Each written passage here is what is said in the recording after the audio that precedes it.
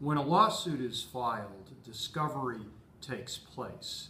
And discovery is an exchange of documents, interrogatories or questions, depositions of keeper of records, and also depositions of parties, that is the plaintiff, a defendant, and witnesses, sometimes very key witnesses. And I was taught by a crusty lawyer 35 years ago that really there's a twofold purpose in taking a deposition. Number one, you want to see how the client or your adversary presents. Does he or she make a good appearance? Is he or she believable, credible? Was he or she in a position to see what happened?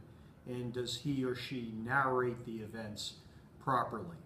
And the second question that comes into play at a deposition is ascertaining the facts.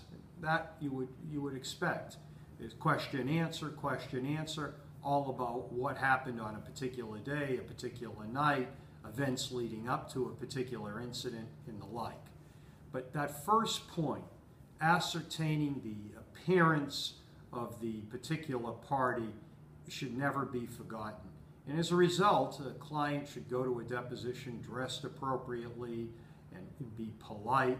I often tell my clients you should always be polite, but you should be firm. You should not be induced or cajoled into saying something that you're not comfortable with or isn't the case.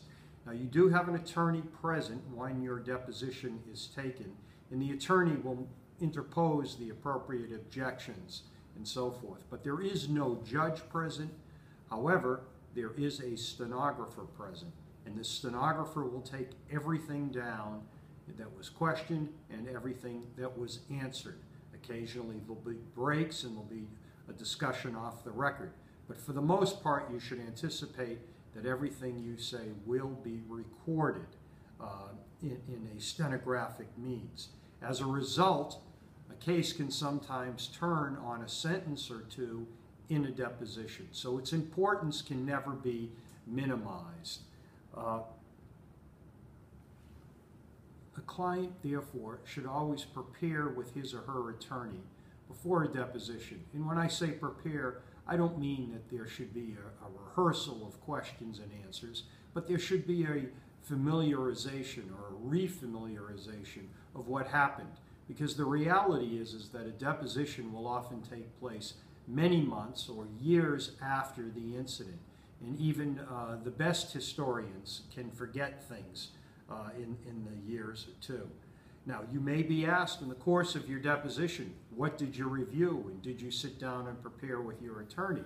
And then you have to answer those questions. But in no event do you have to answer anything privileged. And as I said earlier, your lawyer is there to interpose any objections and to stop questions that touch on privilege. And certainly communications between a client and an attorney are privileged.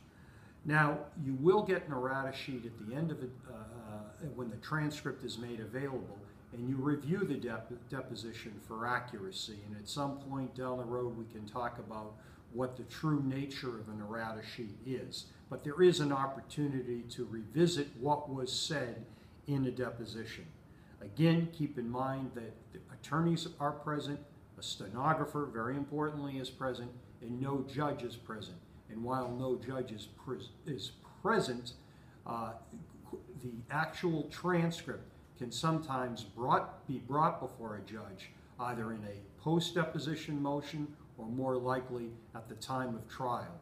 And certain sentences that were used in a deposition can certainly be used as part of a cross-examination of a fact witness or cross-examination of an adverse party. Thank you.